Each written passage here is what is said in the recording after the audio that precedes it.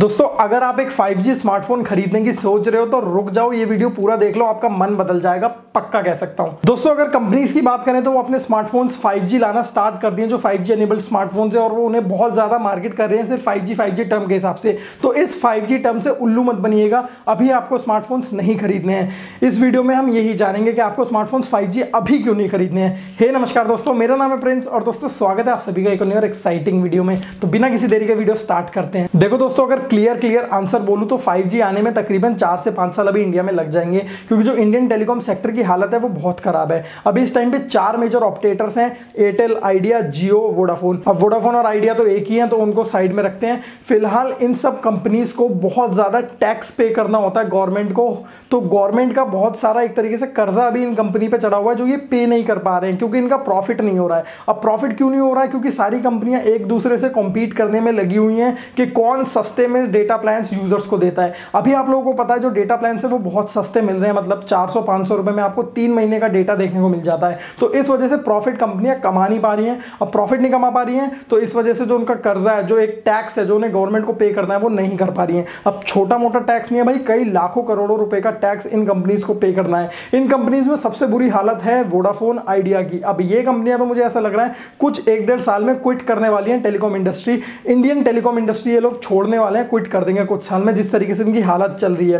बात कर लेते हैं एयरटेल की। एयरटेल की हालत फिर भी इनसे बेटर है, लेकिन वो भी काफी कर्जे में है, उन्हें भी काफी पैसे चुकाने। उन्होंने रिसेंटली कई हजार करोड़ रुपए चुकाए भी थे गवर्नमेंट को, लेकिन स्टिल उन पे बहुत ज्यादा कर्जा अभी भी बचा हुआ है जो उन्हें चुकाने हैं। अब बात कर लेते हैं जियो की। इन सब हालात में जियो इन सबसे फिर भी थोड़ा बेटर है, क्योंकि नई आई है तो उस पर कर्जा कम है, कम टैक्स देना है, बट उसे भी टैक्स काफी देना है। और जियो ने इतने टाइम फ्री भी दिया है, तो आप उस हिसाब से समझ सकते हो कि यूजर बेस तो उनके पास आ गया, लेकिन प्रॉफिट उतना ज्यादा नहीं आ पा रहा है। इसलिए धीरे धीरे जो जियो के प्लान है उनमें आपको प्राइस में थोड़ी सी हाइक देखने को मिल रही है। पहले सस्ते हुआ करते थे, अब थोड़े महंगे होते जा रहे हैं दिन पे दिन। अब दोस्तों 5G टेक्नोलॉजी की बात करूं तो 5G टेक्नोलॉजी ऐसी अवेलेबल नहीं है कि कोई भी कंपनी अपने टावर सेटअप कर दे और आपको 5G बांटना शुरू कर दे। ये काम ऐसे नहीं करता। इसमें बेसिकली गवर्नमेंट 5G स्पेक्ट्रम्स बेचेगी, और बेचेगी मतलब ऐसे नहीं है कि कोई भी जाके डायरेक्टली खरीद सकता है, कोई भी कंपनी जाए और खरीद सकती है, ऐसा नहीं है। ये ऑक्शन होता है और ऑक्शन में एक बेस प्राइस रखा जाता है। जैसे कि आप लोगों को पता है जब नीलामी होती है, जब ऑक्शन होता है, जो बिडिंग प्रोसेस होता है उसमें एक बेस प्राइस रखा जाता है, उसके बाद प्राइस कहीं तक भी जा सकता है। अब जो 5G के स्पेक्ट्रम्स हैं, जो एयरवेज है, वो बहुत महंगे हैं, मतलब कई हजार करोड़ रुपए इनको पे करने पड़ेंगे वो 5G स्पेक्ट्रम्स खरीदने के लिए कंपनीज को।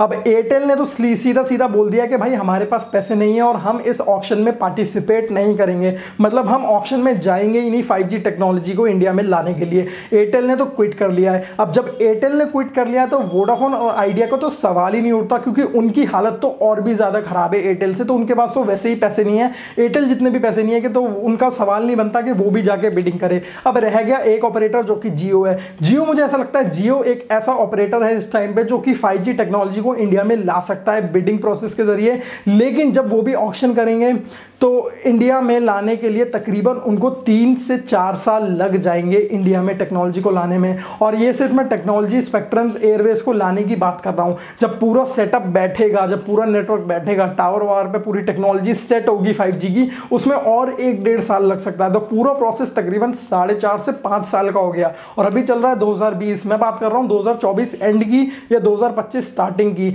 तब आपको 5G टेक्नोलॉजी आपके फोन में देखने को मिलेगी।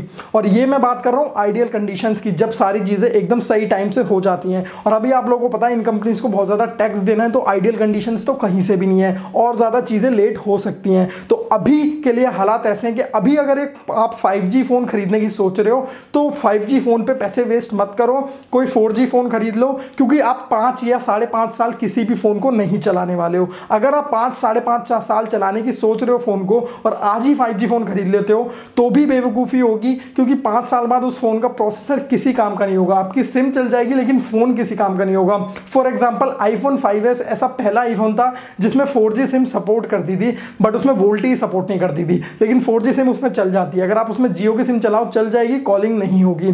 तो उस हिसाब से वो फोन आज की डेट में किसी काम का नहीं रहा। 2013 में लॉन्च हुआ था, आज 2020 है, तो 7 साल बाद उसमें 4G टेक्नोलॉजी तो काम करती है, बट स्टिल हम उसमें बाकी चीजें परफॉर्म नहीं कर पाते। तो यही सब कुछ होने वाला है 5G के साथ। अगर आप 5G फोन अभी खरीदने की सोच रहे हो तो मत खरीदो, पैसा वेस्ट है। पैसे वेस्ट मत करो सिर्फ 5G के नाम से किसी भी फोन पे। आप उस प्राइस से आधे में कोई अच्छा 4G फोन खरीद सकते हो और 4G के इंटरनेट स्पीड को एंजॉय कर सकते हो। 4G की इंटरनेट स्पीड भी अगर सही तरीके से आए इंडिया में तो बहुत है, 5G की जरूरत महसूस नहीं होगी। तो आई होप इस बात से आप क्लियरली समझ पाए होंगे कि 5G फोन्स को अभी लेने की इंडिया में कोई जरूरत ही नहीं है। 4G फोन्स को आप इजीली एंजॉय कर सकते हो। आई होप मैंने आप लोगों की इस वीडियो में काफी हेल्प करी होगी। अगर ये वीडियो आप लोगों को पसंद आई तो इस वीडियो को दीजिए बड़ा सा लाइक और कमेंट में बताना आपके क्या थॉट्स हैं इसी इंडियन टेलीकॉम सेक्टर की हालात के ऊपर। मेरा नाम है प्रिंस, मैं मिलता हूं आप सभी से नेक्स्ट वीडियो में। तब तक ध्यान रखिए अपना, बाय बाय, टेक केयर।